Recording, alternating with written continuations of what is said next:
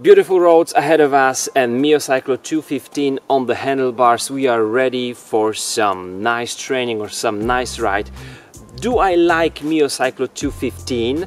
There is Garmin Edge 530 being launched and 830 being launched, so it's also interesting topic right now about cycling navigations. You've seen me reviewing the cheapest and the most expensive model of Mio Cyclo 215. This is the second out of 4. We have, sorry, I have to help myself with some info. We have Cyclo 210, so 210. This is 215. Then there is also 405 and 605. This one is exactly 50% the price of the highest model 605. It doesn't have, for example, power meter connectability or Bluetooth connections. It's got the ANT Plus, which is not available on the cheapest 210 model. You can do trainings. You can also buy this one in the HC version, which stands for heart rate cadence. So you're gonna have the speed and cadence sensor and your heart rate strap. Otherwise, do I like this Navi? How does it actually navigate? How does it work? And how does it compare to very different computers like Sigma ROX 12.0 and Garmin Edge 520 and 520 Plus? Let's see. The 215 has my beloved feature, just as other Mio Cyclo devices, which is the screen. The screen is so easy to use. It is very intuitive, as you will see, and also those buttons, if you will, are very large and you don't have to be searching for some crosses or dots. You just tap somewhere on it and it works. So this is great, don't change it. It hasn't been changed for some years now and it will be difficult to improve it because this is very easy, as you will see in the second. All the info actually are there. You don't need any manual actually for this device, because dashboard, that's easy. This is our dashboard. You can change the screens. These are our screens. This is the map. I can move around on the map.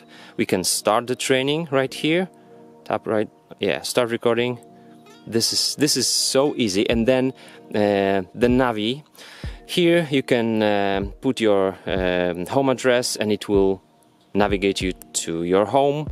Here you can choose, you can just tap Poland, the city, the street and the number of the house or the place, and it will lead you exactly there. This is just one of the examples, some street here in my town, Zielona Góra.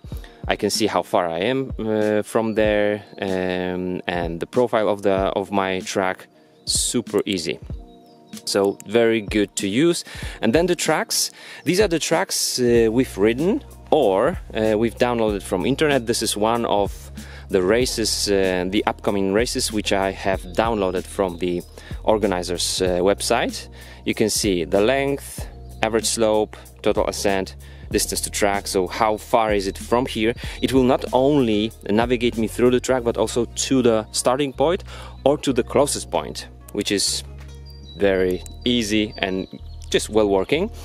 Here we can stop the navigation if there was some navigation going on. You can get back to start when you just went somewhere and you have recorded that track. You can go back, and then points of interest like bike stores. There you go, 3 bike stores found in the town. There are more than 3.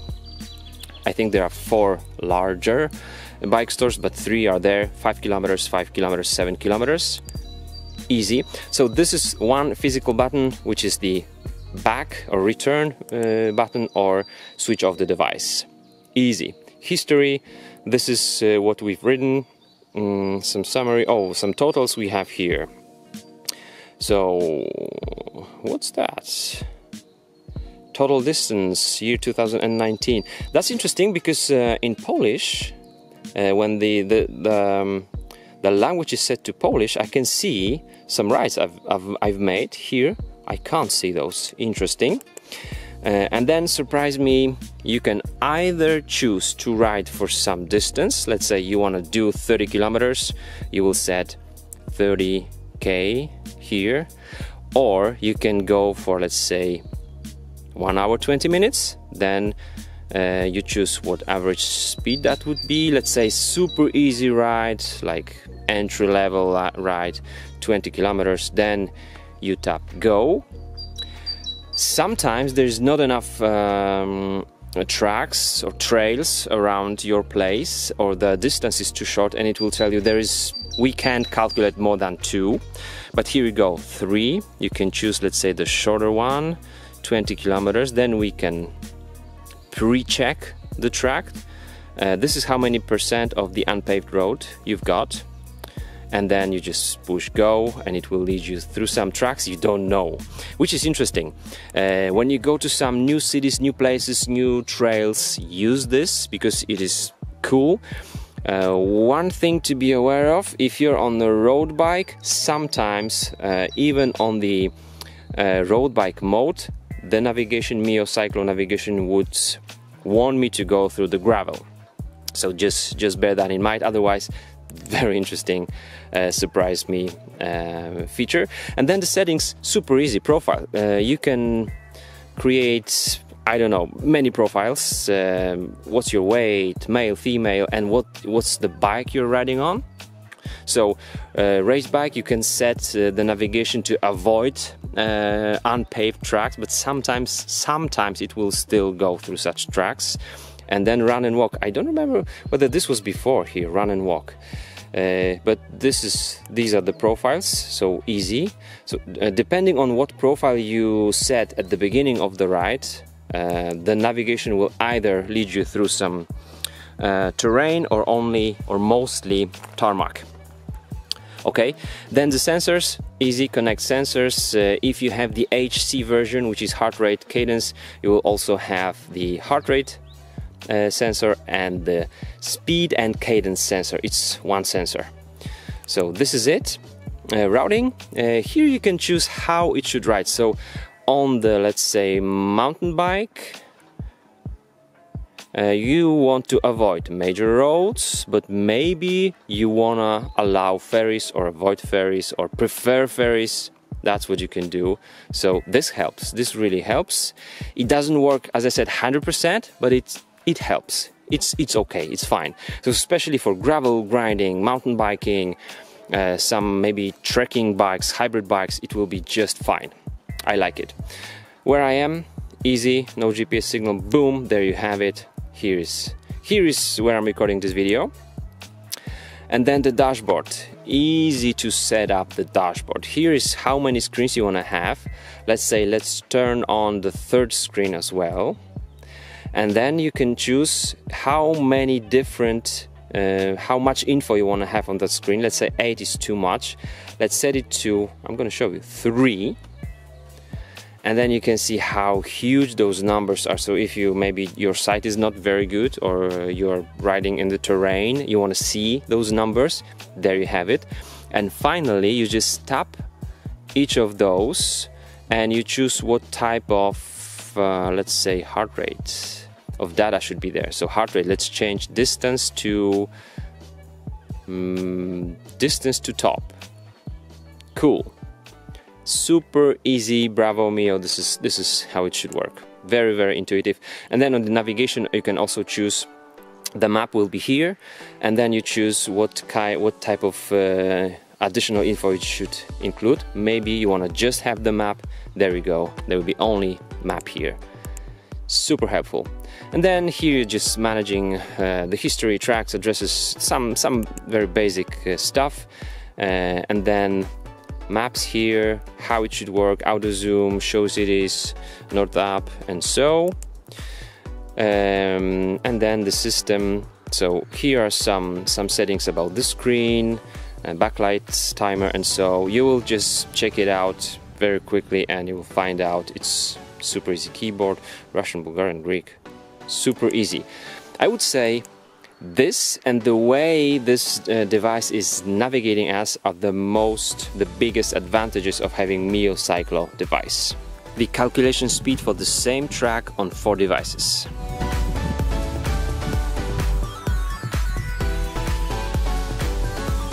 Two options, to the starting point and to the closest point.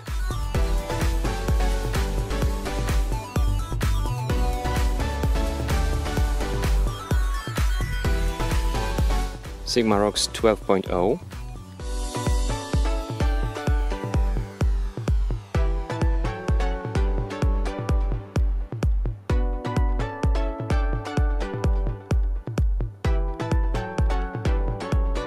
To the starting point or to the closest point.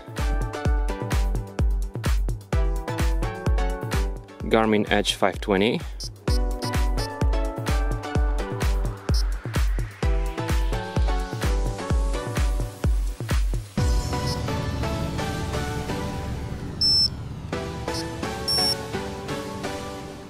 Garmin Edge 520 Plus.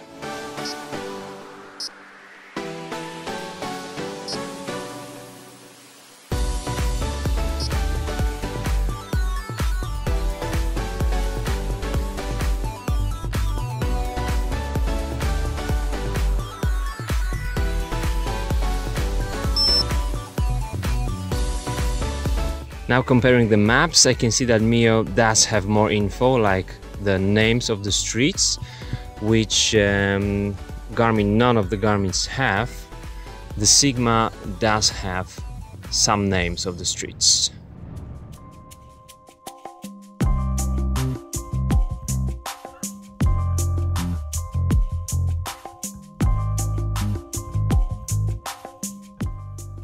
Now, each of these navigations can have different ideas on how to get me to my GPX track, to that racing track, but Mio 215 and Garmin Edge 520 Plus want me to make U-turn, so let's make the U-turn.